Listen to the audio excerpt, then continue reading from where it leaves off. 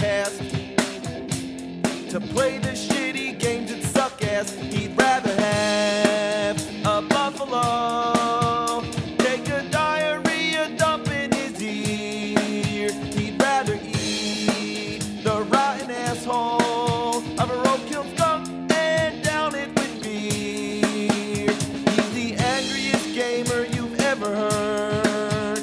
He's the angry Nintendo nerd. He's the angry Atari Sega nerd. He's the angry video game nerd. Here's a story of a little thing that went a long way. It's the Nintendo Game Boy. While not the first portable game console, it was the first to make such a big impact. It was hugely successful. There were some amazing exclusive games like Link's Awakening, which alone made it worth it, but lots of the games were just poor versions of NES titles and shameful, watered-down arcade games. It didn't matter how compromised they were. As long as they could fit on a Game Boy cartridge, why not? The only reason to own Street Fighter II on Game Boy would be to play it on a trip or something. But what about when you're at home? You better own the console version too, because if all you had was this, oh man.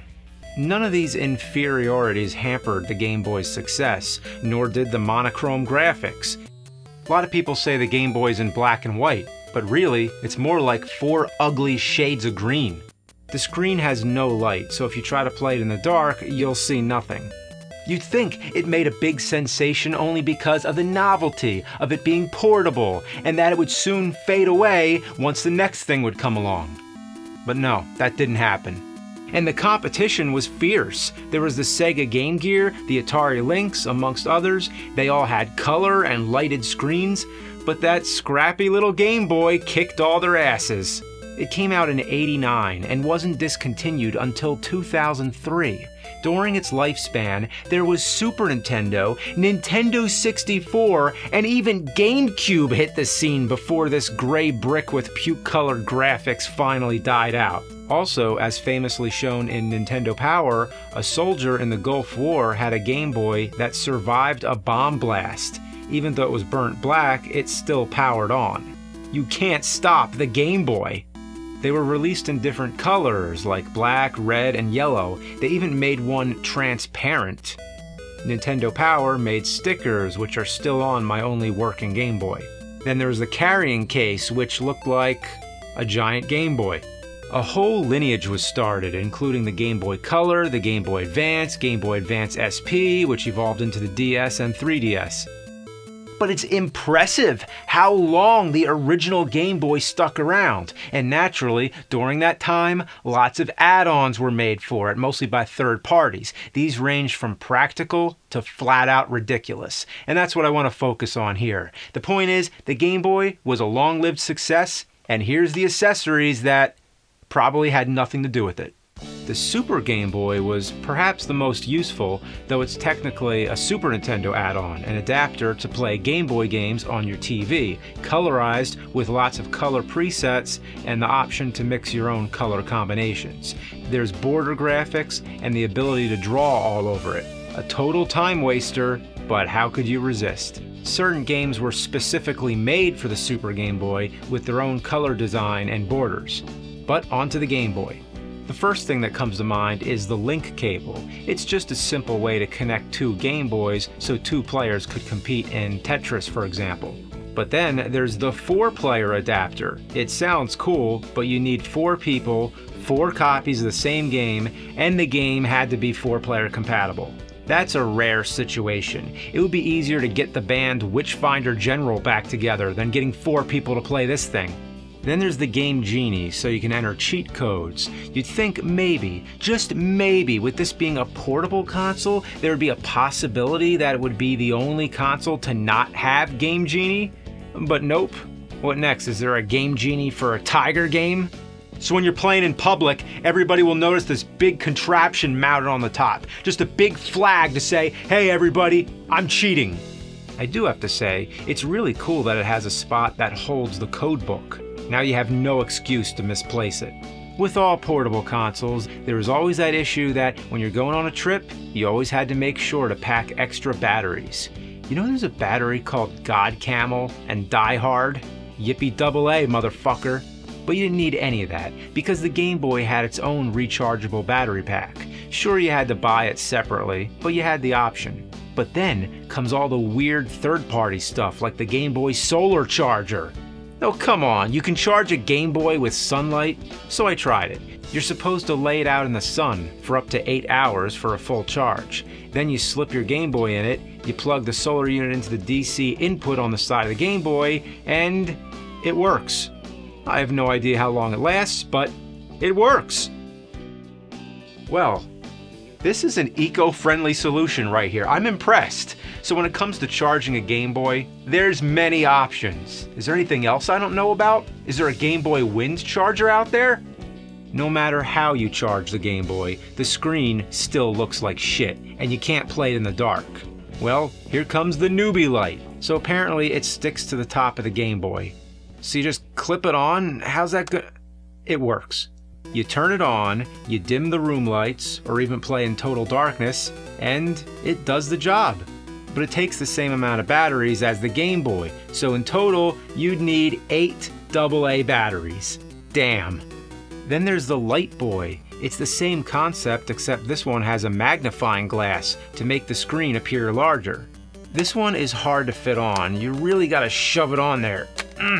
This time, it only uses 2 batteries, but the light isn't working. Probably broken. Then there's the Light Magic. There must be hundreds of these things.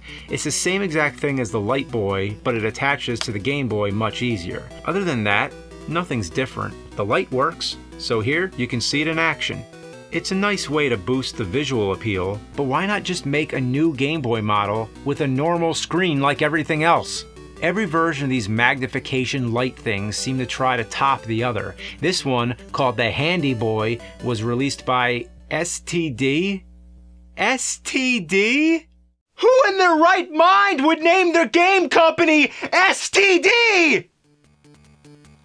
It's got the light thing. Oh shit. Wow, that just flew across the room. Okay, wow. Oh, wow, that really sucks. That really sucks. I broke that. It was fresh out of the box, and it broke. Sure, it was old, but it seemed like it was hardly used. So I had to rush order a second one on eBay. This one I'm treating as delicately as possible. This one's actually in worse condition, but the amount of use it got probably made it less stiff. This whole thing is ridiculous. Game Gear never did anything like... Oh, never mind. The good thing about this contraption is that it requires no extra batteries, but there's a light on it, so how does it power on? Well, somehow it taps into the Game Boy's own battery power. The back of the box shows it connecting to the DC port on the side of the Game Boy, but that's a DC input, right? Not an output. Is it both? I tried it, and as expected, it does not work. Not only that, but the moment I plug it in, it shuts the Game Boy down. So this can't be right. Who knows? Maybe somebody out there has tried it this way and it actually does work, but mine doesn't. However, there is another way to power this thing. Yeah, they gave you a second option, as if they knew it sucked. Well, I wish I didn't have to do this, but... yeah, look at that. You're supposed to stick it in the battery slot and lay the batteries over it so the contact points and the batteries sandwich it in place. And guess what? It works like shit. The light comes on and off at random. I have to constantly jiggle it around to get the light back on, but it keeps going off again. The screen magnification is alright, but as you can see, my glass really needs cleaning. Then there's the controller add-on. What's the point of this? In case you didn't like the controller that was already there? It was fine enough. Why do you need this? Does it add anything to the game? Is it any better? No, it's fucking horrible. It's all stiff and awkward. Who'd want to play it like this? The speakers are meant to amplify the sound, in case you didn't think the Game Boy's speakers were loud enough. Because that's what you want if you're in public, right? Like if you're on a bus, you want everybody to hear what you're playing. But the speakers on this thing are actually less loud than the Game Boy speakers. Maybe they're full of dust. There was also the amplifier by Newbie, so the idea of making the Game Boy louder became its own line of experiments. But then came the ultimate project. If you want to get serious about your Game Boy, then let me introduce the booster. This big-ass motherfucker is like the mecha combiner robot of the Game Boy family. It would be cool to see it fight a Game Gear, but that would take me extra weeks. It takes C batteries, but the Game Boy gets to tap into the booster's power by plugging the booster into its DC input the way it should. So at least they got the power situation worked out. It magnifies and lights the screen just like the others. It has a cover for the front with new controllers, but again, the Game Boy's controls were perfectly fine, so why would you need this? Just get rid of it. As for the speaker volume, when would you ever want it that loud? You only play it like a foot away from your face.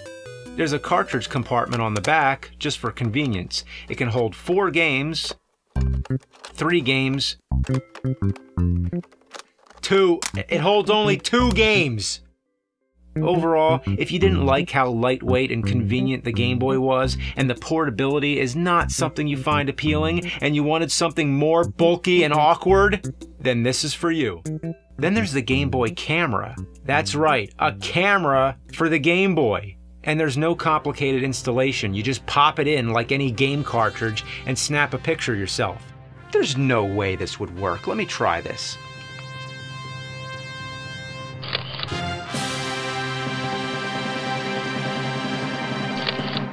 It works. Wow. This is selfies before selfies.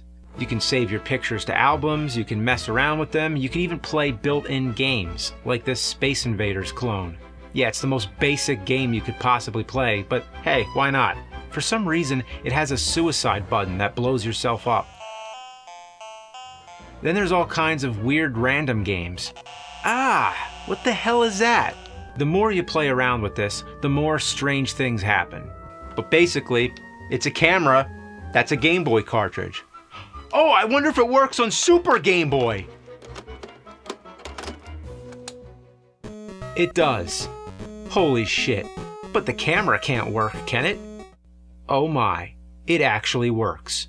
But if you want to take a picture of yourself, you have to turn the Super Nintendo around.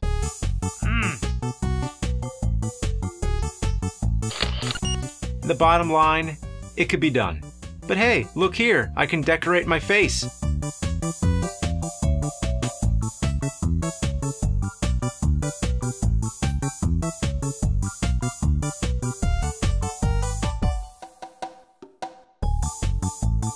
Now, this is too much fun.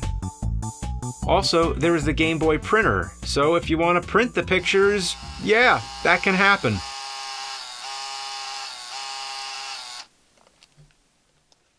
Wow! Lots of these Game Boy accessories are rare. Some of the ones that I couldn't get my hands on are the Game Boy FM radio, the Work Boy, where you can plug in a keyboard and turn the Game Boy into a personal computer, just in case you didn't like using a monitor. Then there was the Hudson Soft Kiss Link, which allowed you to connect the Game Boy to the internet and download exclusive gaming content from Hudson's website. There was the Barcode Boy, which was a barcode scanner with games included, where you unlocked certain features by scanning barcodes found on cards and merchandise.